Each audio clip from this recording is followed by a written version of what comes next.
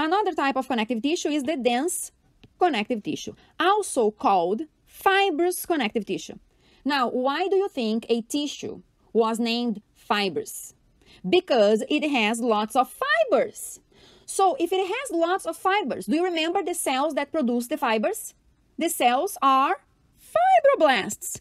So obviously in the dense fibrous connective tissue, the main cells are the fibroblasts. And the main fibers they produce is the collagen fibers. And collagen fibers are the fibers that give great tensile strength to a tissue.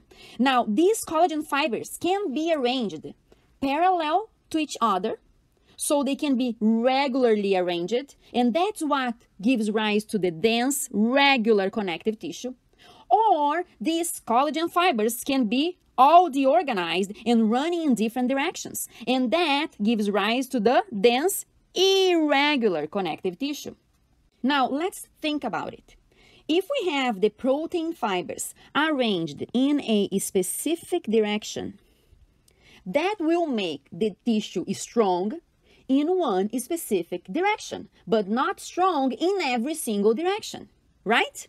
Now, if we have the protein fibers running in all different directions, that will make the tissue not particularly strong in one specific direction, but the tissue will be relatively strong in all directions, and that's what happens. So this regular connective tissue, which is the one that has the protein fibers, mainly collagen fibers, arranged in parallel bundles, they are found in tendons and ligaments.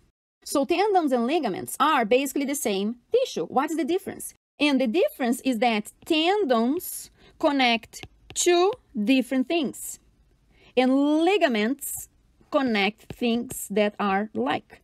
So tendons are cords that connect muscles to bones, two different things, and ligaments are cords that connect bone, two things that are like.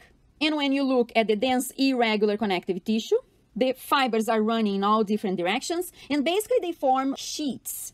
And then you have dense irregular connective tissue surrounding our brain, making up the dura mater. It makes up the white of our eyes, which is what we call anatomically sclera.